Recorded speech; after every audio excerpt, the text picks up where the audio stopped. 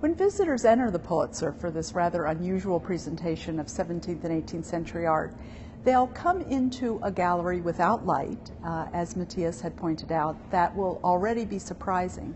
But the reason for that is because the work they'll be looking at, 3 paintings that were made in Naples in the first half of the 17th century, were predicated on the artist's ability to render forms, visual forms, and to make them appear as if they had physicality, as if they existed in the space of the viewer.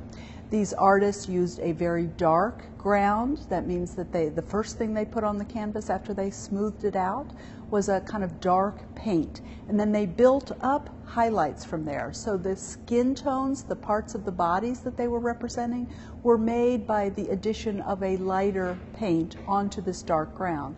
So they're trying to create this sense of these 3-dimensional bodies emerging out of a kind of shadowy interior. Now, when you light the whole painting, you appreciate all the brushstrokes, the beauty of the color, all the artists were able to do.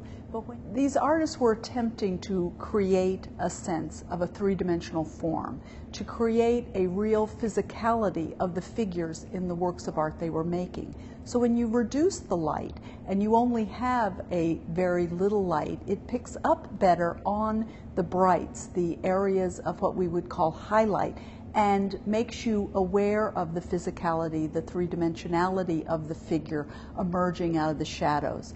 These artists were seeking a style. This is the period where they're developing a style that we call Baroque. It's a style that's dynamic. It involves movement. It has real punch.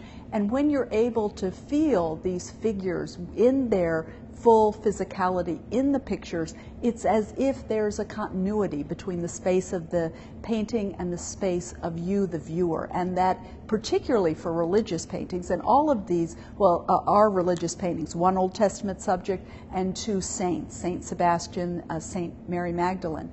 When they're religious themes, this is really important because it allows the painting to have much greater impact. You empathize. Mary Magdalene was the quintessential sinner.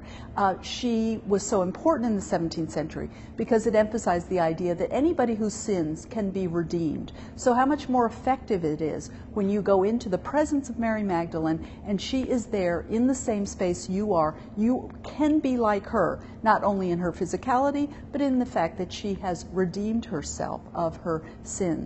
So this style that becomes very important for the 17th century is predicated on the ability to create, through the application of light paint on a dark background, a sense of the 3-dimensionality and physical presence of the figures within the paintings.